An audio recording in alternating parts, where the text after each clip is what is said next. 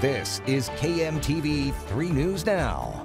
I'm Mark Thomas with 3 News Now. Here's a look at what's happening now. Iowa Governor Kim Reynolds says she's filed a motion requesting to lift the injunction of the state's fetal heartbeat bill. In 2018, the legislature moved to outlaw abortion at 6 weeks, and Reynolds signed it into law.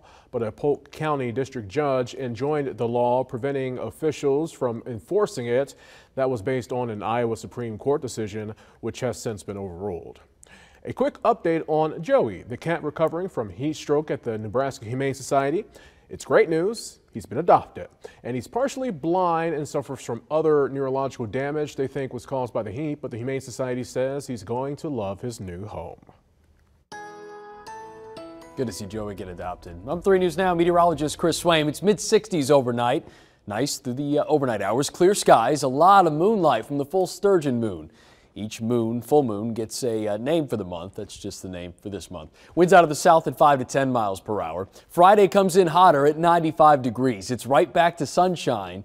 Our hot pattern continues. The culmination of this on Saturday, peak heating at 98. It's where we'll top our charts and then start to swing the pendulum the other direction. 91 back on Sunday. They're mainly sunny skies. And a bigger cool down next week. 80s on Monday. Not to stop there, we're low 80s Tuesday into Wednesday.